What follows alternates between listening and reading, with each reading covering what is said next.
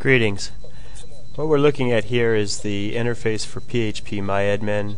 It's the front end for the database, my database, 158 tables here, and don't let all these buttons and numbers and words frighten you too much, because if you can master this interface, you can master databases, and mastering databases is one of those key skills that you will want if you have any intention of becoming proficient in web and web technologies, because the world is essentially a database as far as a webmaster is concerned. So let's take a look at how we can begin to squeeze out some information. 158 tables, thousands of rows. That's a lot of information. If you don't know how to dig it out, then it's just numbers and words. That's for my friend Bob. Now, Bob is a common character in many of my questions for my grammar lessons that I used to give. So I'm going to do a search for all of my questions that have the name Bob in it. And we could do a search for any number of things. But since this is one that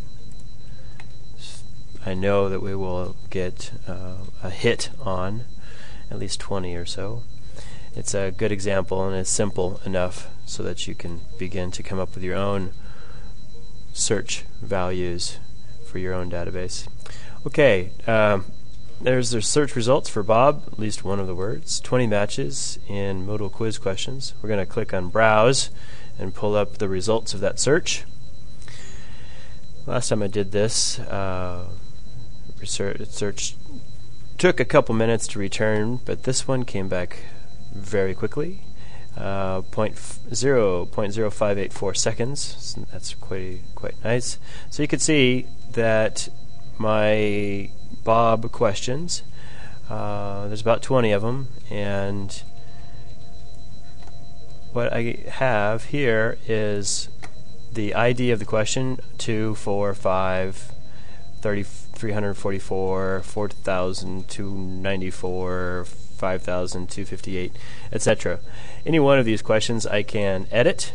You can see the little pencil there for editing, and I can delete.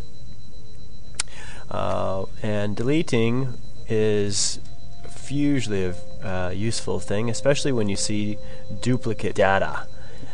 This is why we use databases, is so that we can identify, quickly scan down our data and get rid of redundant data. And I see two, in fact.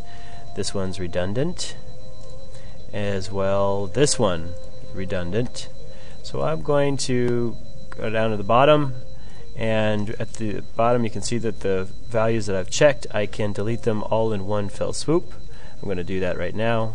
With selected, I'm going to delete, and through the magic and mystery of SQL, you can see the SQL is generated. phpMyAdmin is very nice about training you as you go along by showing you the SQL that it wants to use to perform the tasks that you've told it to.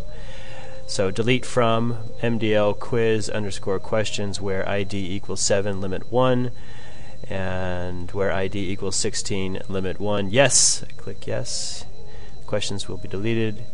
Fortunately, PHP 2.6 doesn't have a progress bar, but when the results are returned in under 0.5 seconds, it's not too long to wait. So there it is. We've done a search, we've deleted redundant data, and we have begun to master phpMyAdmin and SQL. Have at it, enjoy yourself. The web can be a lot of fun to manipulate once you understand the tools. The tools themselves are pretty easy to use, and they get better all of the time. Oh, did I mention, by the way, phpMyAdmin is free. If you're paying for a database, you're paying too much. If you're paying for a database manager, in terms of applications, you're paying too much. MySQL and phpMyAdmin are both free. Thank you very much for your time, and happy computing.